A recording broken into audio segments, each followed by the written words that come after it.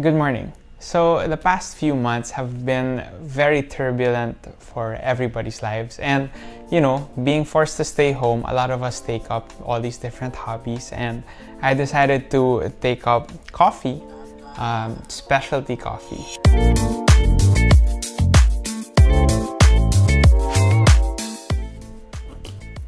I didn't expect that a lot of you would actually be interested in my morning coffee routine. It can sound a little snobby, it's a bit particular, but if you're into coffee, then I hope you enjoy this video. My weapon of choice is the pour over, and specifically the Hario V60. I've been experimenting with a bunch of other pour over tools. I've tried the Kalita, the Melita, the Bon Mac, and there's some experimental ones too, like the reverse dripper and the torch dripper, which Pauline just bought for me. Thanks, babe! But if you're looking to buy your first ever pour over brewer, I cannot recommend the V60 enough. It's portable, it's very easy to use, it's very versatile in the types of flavors it can bring out in a coffee.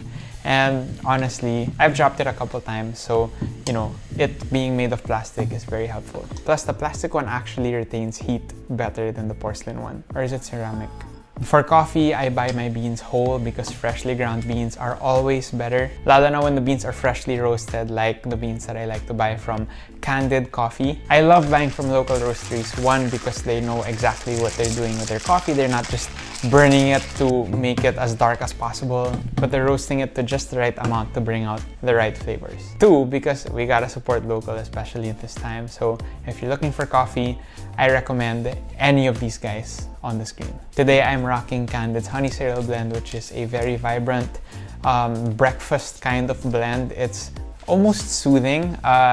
For more specific descriptors, they use frosted cornflakes and bright honey and even dried cranberry.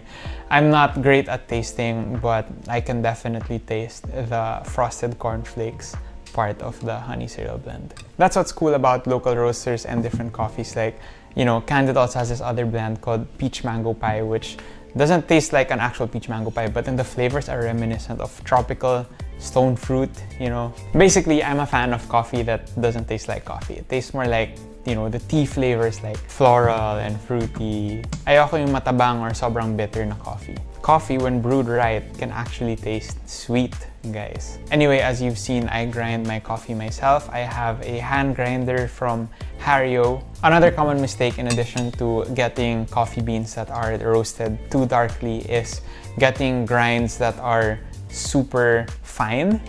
I think that medium grinds are king. I think medium coarse grinds even are much better for pour overs. Well, I mean, that's my personal taste, but when the grind is too fine, too much flavor is extracted out of the coffee, and that will usually result in a bitter cup. So as you watch the rest of my coffee routine, I will acknowledge right here that it really is not the quickest way to make coffee. I like the tactile feel. I like the quote-unquote ritual or the process of making coffee every morning. It really contributes to having a slow, meditative, thoughtful, and even mindful morning every day. And even in the middle of this pandemic, there's kind of this pressure for us to stay productive, to keep, getting everything done very fast. But while there are times in our life when we need to hustle, it's not every single moment in our life that we need to rush and finish everything as fast as possible. In this pandemic, we see several different kinds of people. We see those people who are taking the opportunity to start a business,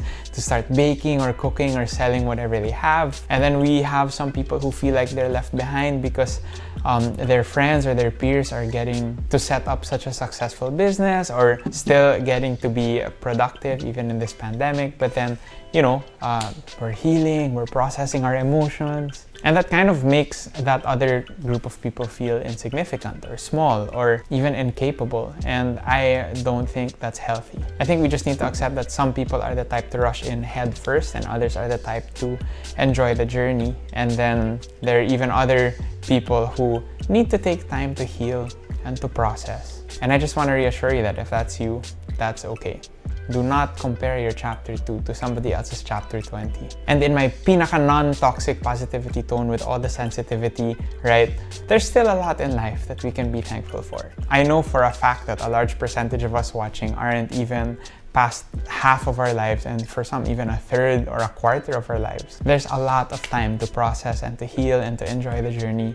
There's no need to feel pressured about having to rush through life. And I think processing and healing is kind of just like brewing coffee. You know, when you brew, when your brew time is too short, you usually end up with a very acidic cup of coffee. It can get really sour, under extracted, not enough flavor. But then on the other hand, when your brew time is too long, and maybe some people spend too much time processing and healing, spend too much time, I don't want to use those words, processing and healing, but like sulking, dwelling, you know, letting themselves drown in their negative feelings without moving forward.